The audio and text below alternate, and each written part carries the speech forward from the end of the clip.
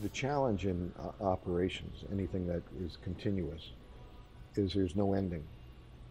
So there's no bell at the end of the match that says there's winners and there's winners.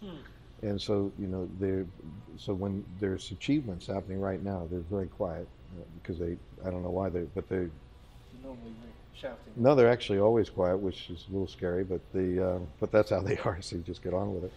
And but right now there's some achievements happening. You know, boom, these successes that take place, but there's no bell, there's no marker in the sand saying we did it. In operational management, it just kind of continues on. So that professionalism is important for the confidence of the people that are actually paying for it. It's interesting actually because the captain of a boat, the crew, the uniforms, it all communicates a certain level of not rigor, not safety, well those things, but it's also a level of the respect. Well, I think all what you just said is true, but I might add purpose. You know, you want if an electrician comes into your house with a pipe wrench and a hammer, you're going to say this is not the right guy.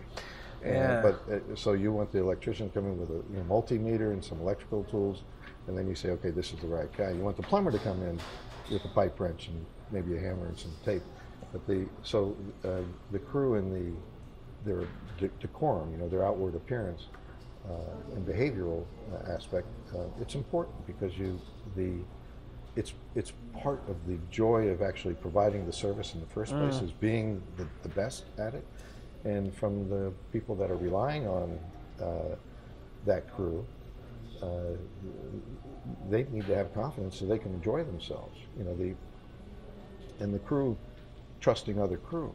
Now, if you're on that 100-meter yacht that you normally cruise on with your friends, and but for some reason they ran out of guest cabins, they put you up in a crew cabin all the way up at the bow, and it's 2 o'clock in the morning, or it's 11 o'clock in the evening, and it's time for you to go to bed, and the boat's steaming along at 20 knots. You go down into that bed and you're thinking, now, is the bridge crew paying attention right now? Are they really engaged in their watch keeping? Were they trained properly in the first place? And is there bridge resource management? Is all of that that's going on up there, is it being conducted in a professional way? So I know we won't be striking something that we shouldn't strike, like the bottom, while I'm sleeping in this bed. Yeah. Right? So you need that, you know, so.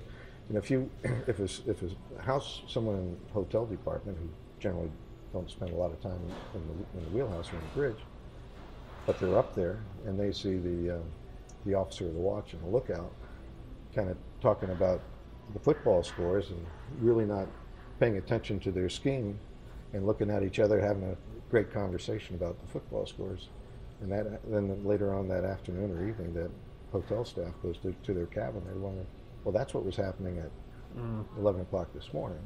I wonder what's happening now at 11 o'clock at night. Nobody's there, yeah. So it's important.